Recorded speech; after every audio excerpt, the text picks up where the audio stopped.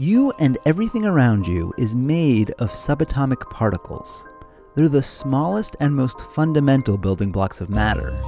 They're everywhere, yet you've never seen them. Here's a way to reveal them at home.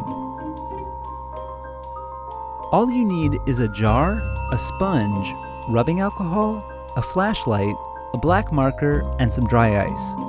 Now we just need a subatomic particle. But on Earth, most subatomic particles, like electrons, are bound inside atoms.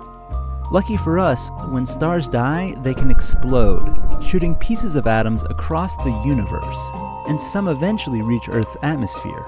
Here they collide with molecules in our air, bursting into showers of electrons and other subatomic particles, like muons. They're shooting invisibly all around you and through you. Here's how to actually see them fly by. First, stuff the sponge in the bottom of the jar and pour some alcohol on it. Then, color the inside of the lid black and place it on the jar. Pour out a pile of dry ice. Turn the jar upside down on the dry ice. Wait several minutes for the lid to cool down. Shine your flashlight over the lid, turn off all other lights, and look closely for a line of small droplets to appear.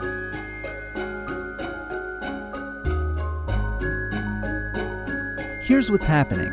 As alcohol gas vapor floats down from the sponge toward the freezing cold lid, it becomes supersaturated, meaning any disturbance will cause the gas to condense into a cloud of liquid droplets. So if a muon or electron from a cosmic shower shoots through the vapor, a cloud of droplets forms along its path.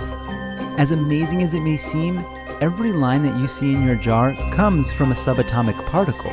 You've revealed the smallest building blocks of the universe as they shoot past your eyes all the way from a distant star.